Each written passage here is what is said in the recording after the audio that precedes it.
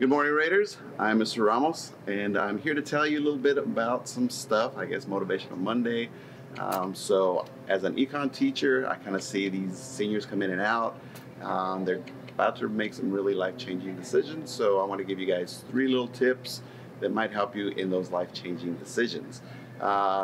This study was done, actually various studies were done on just these 3 simple rules that'll help you make your life a lot easier. Number 1 would be graduate from high school. Why? Because it shows that you know how to read, that you know how to write. Communication is very important. You have to fill out that college application, fill out that job application. So it's going to be very important that you know how to read and write. Rule number 2, get a full-time job. Okay. Of course, that generates income. You got to be able to hold a steady job for a while. That way you know that you're going to be getting money on a regular basis, and it just allows you the opportunity to be able to manage your money right and to just have a steady income coming in on a regular basis.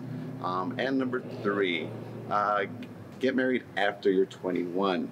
Okay, no sooner, at least 21, because now you can, you're a little more mature. You've been around a little bit. You tried some things, and you have that steady income, so you can kind of settle down a little bit and figure things out.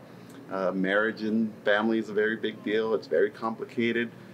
So to do that a little too early might be a little hard for you. So just wait at least till you're 21, have a steady job, and you should be good.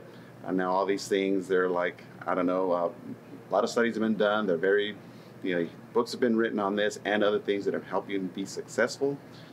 This model, known as the success sequence, will make your life at least just a little bit easier. It's not going to make you wealthy, super wealthy or anything. It's not going to make you like problem-free, because life is crazy, but it'll make things a lot easier for you just by doing those 3 simple things. So again, number 1, graduate from high school. Number 2, get a full-time job. And number 3, don't get married or have kids until after you're 21.